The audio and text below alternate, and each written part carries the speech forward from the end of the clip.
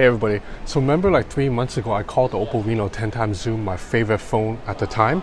Well, now 3 months later, the Oppo Reno 10x zoom is still up there. I think the OnePlus 7 Pro has slightly climbed ahead for the top spot, but the Oppo Reno 10x zoom is still one of my favorite phones, probably my second favorite phone so far of the year.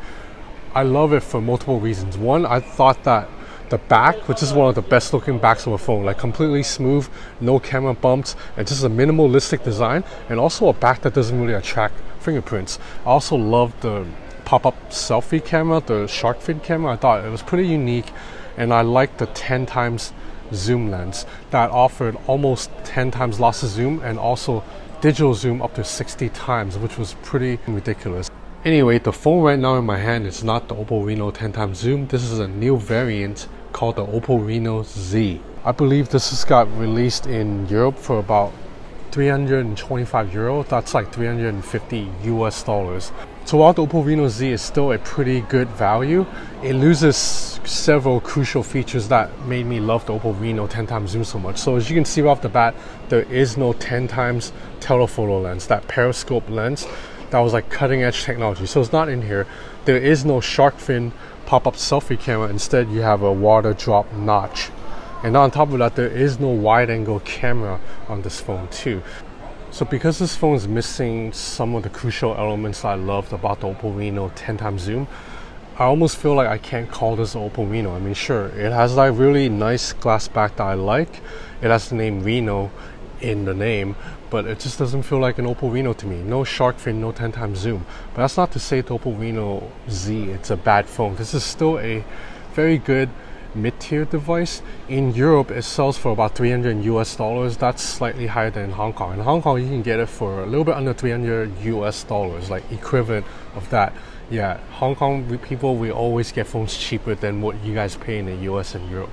So anyway, I think for under 300 bucks, you're getting a really solid device. At 350, then maybe there are better options out there. So let's go over the hardware really quick. You have a 6.3 inch OLED panel, 1080p resolution.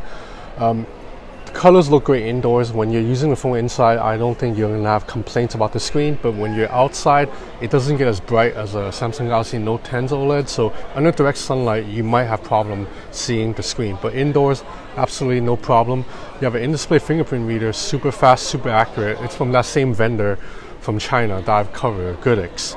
The fingerprint sensors are always on point. Powering this phone, it's a Helio P90, so that's a 12 nanometer chipset. It's not as powerful as a Snapdragon 855, but it's about on par with the 710 in terms of overall performance. I didn't really encounter any issues playing games or using Instagram, sending emails, WhatsApp, all of that throughout the last 3-4 days of using this phone. But I do notice that the RAM management isn't as good.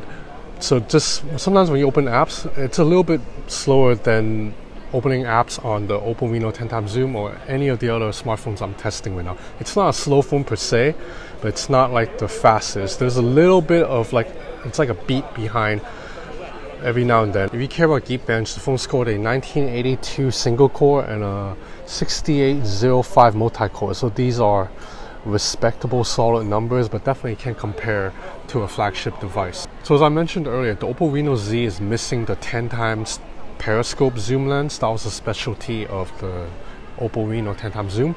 But not only that, it's missing the wide angle lens here, and I think that's kind of problematic. In August of 2019, every phone should have a wide angle camera. I mean, Meizu and Xiaomi are giving us wide angle lens for cheaper than the Oppo Reno Z, so I'm not happy with this.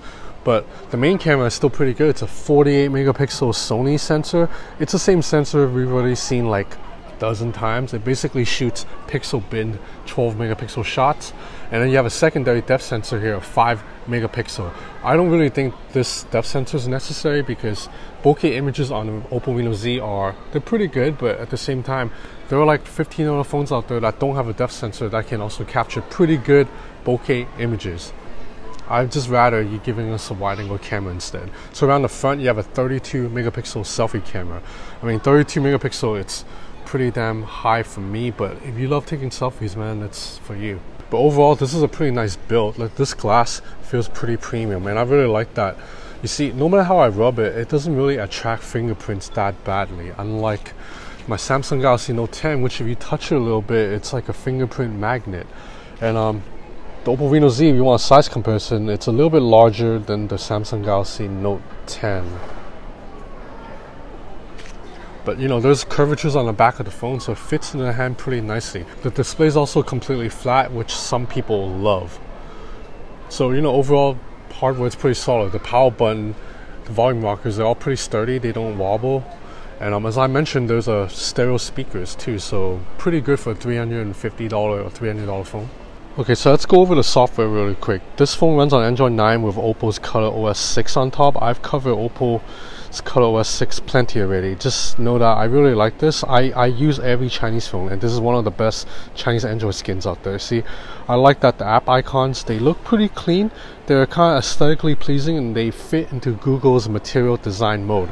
I like this notification shade with these kind of bubbly icons. I don't know, they look quite punchy to me and easy to tap to if I need to turn on or off.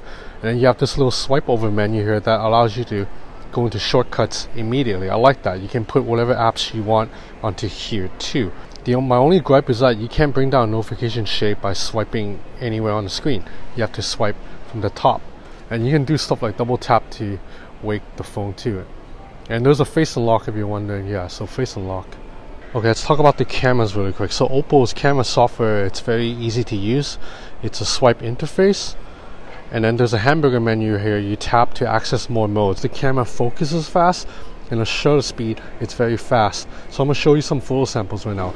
During the day with good lighting, you're not going to have any complaints whatsoever. You're going to get really good images. And at night, if you shoot with an auto, the images will be kind of a little bit grainy, not that great. But if you use night mode, then you'll get something really good, because I think Oppo's night mode is one of the best on the market, maybe the second best behind Huawei's night mode.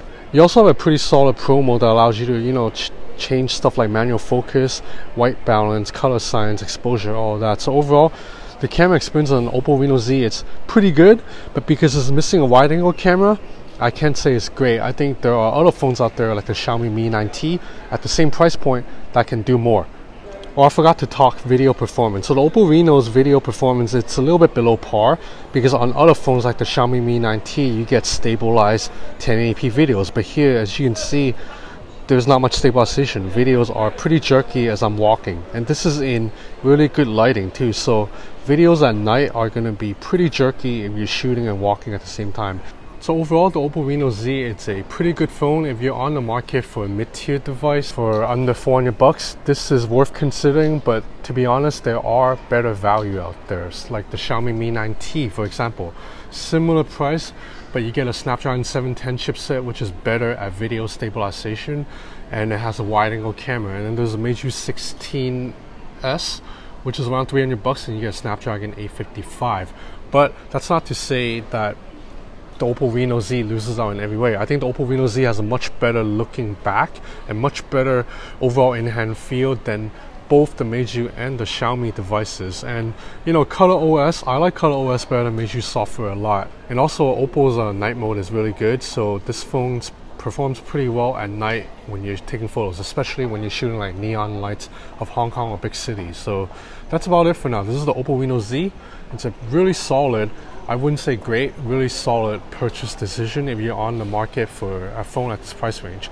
So I'm gonna have more videos coming up very soon. I'm going to Europe soon to check out a new phone from LG, and I'll be attending Apple's iPhone launch, and then the launch of the Vivo Nix 3 and the Huawei Mate 30 Pro. Yeah, so if you're interested in keeping up to date to the latest smartphones, please subscribe to my channel or follow me on Instagram at Ben's Gadget Review. So that's it for now. Thanks.